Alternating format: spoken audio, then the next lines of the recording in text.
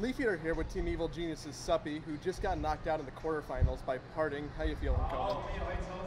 Feeling a little bit bad about it because I was up 2-0 and I really think I could have won. And now he's in the finals, so I mean, I feel like I could definitely have been there. But you know, what happens is what happens. So it's unfortunate.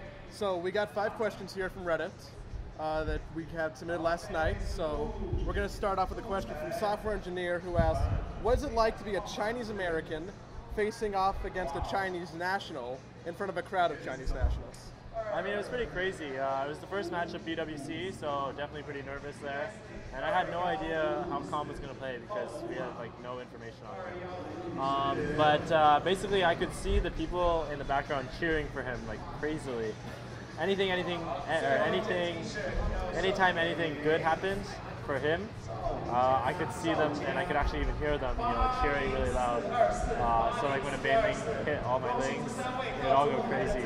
And after the first game, they were fanatic. They were going insane. Next 2 games, I ended up winning, but every single time, he fumbled my muters or whatever, I could see them in the background like cheering. But I think since I'm also Chinese American as well, like they sort of supported me as well. So it was a pretty cool experience. Now, can you speak Chinese? Yeah, I can speak a little bit of Chinese. So were you at all tempted to do the interview afterwards in Chinese? Yeah, I feel like I really missed an opportunity to because the questions were easy enough for me that I could have answered it in Chinese, but he was asking them in English, so I just responded in English. The punches. Yeah, and then now I feel like I should have spoken in Chinese afterwards. All right. So part-sized Sasquatch asks, why do you get so nervous before the events? I just want to say this to you, Sasquatch, just because you like 5-0'd me before. He 5-0'd me before BWC started.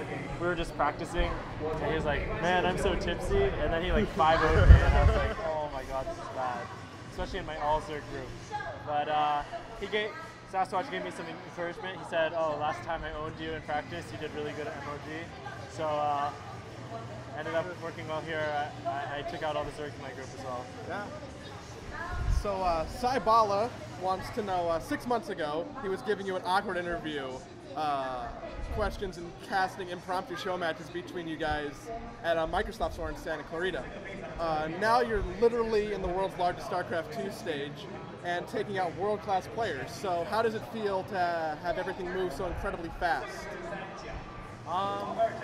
It's kind of surreal. Like, it doesn't really feel like it's actually happening. Like, I still feel like I'm the same person, I'm still that person who, just like plays for fun, and like plays on my collegiate Star League team, and like, just kind of casual. But like, now, I mean, obviously, I'm competing, at world international events, yeah. So, I mean, it's definitely kind of crazy experience for me, but I'm really enjoying it, and it's a lot of fun.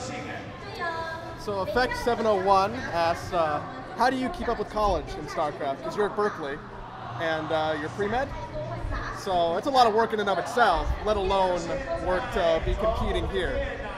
I mean, this semester has been a little bit tougher than before because now I'm on EG.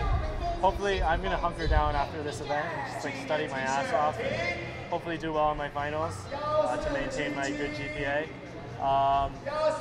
But it all boils down to sort of just trying to manage your time well. And I try not to procrastinate too much, but I still basically every day I will have like some YouTube spurts where I just go on YouTube and watch random things for like an hour. But I'm trying to cut down on that. So, just keep up on your schoolwork, try not to get behind, and try not to procrastinate. All right. And finally, Son of Spades wants to know how you found the tournament so far from the player's perspective. Because you guys have been like really sequestered behind the stage as opposed to most tournaments like MLG where people are coming up to you all the time. Yeah, this tournament, I mean, it was really nice, a lot of the accommodations that Blizzard gave us. So one of the things they had was catered food, for example, so we didn't have to search for food, and the food they gave us was actually pretty good. So that was not bad. Also the hotels they gave us were just amazing. Yeah, they're really, really awesome. So that was really nice. One of the bad things about it is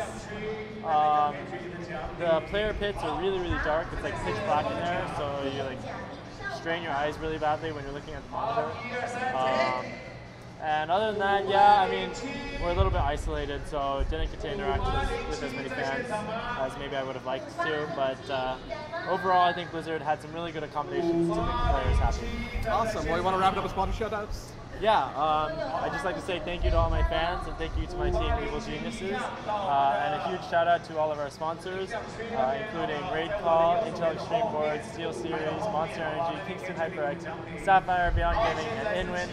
Thank you guys so much, and thank you guys for bringing Leaf Eater here for Reddit coverage. Thank you, Conan.